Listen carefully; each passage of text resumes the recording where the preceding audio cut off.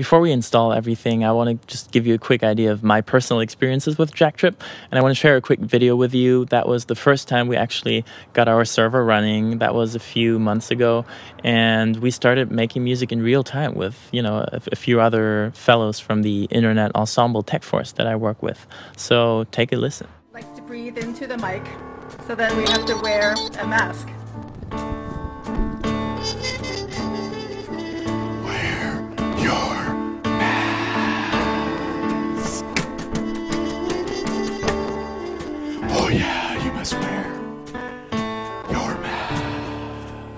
Synthia is protected.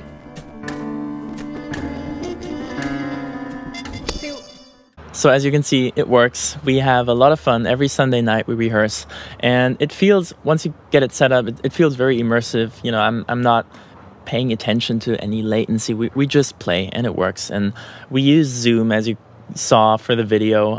We like to meet in Zoom initially, then set up Jacktrip, and then, you know, mute in Zoom while still leaving it running in the background, because Jacktrip does not support video and Zoom does, obviously. So we're fine with having a visual latency and kind of listen more to the sound than we do to the video. So not only do I make music using Jacktrip, but I also work together with Chris to set up the whole Stanford music department to actually make music in fall 2020. So over the last 4 months, I've connected with more than 100 musicians to try to set them up and get Jacktrip going, so I roughly know where the problems are and what to do with it. So in the next video, I'm just going to address the last basics that you might need to know, and then let's dive into software and hardware. So see you in 1.4.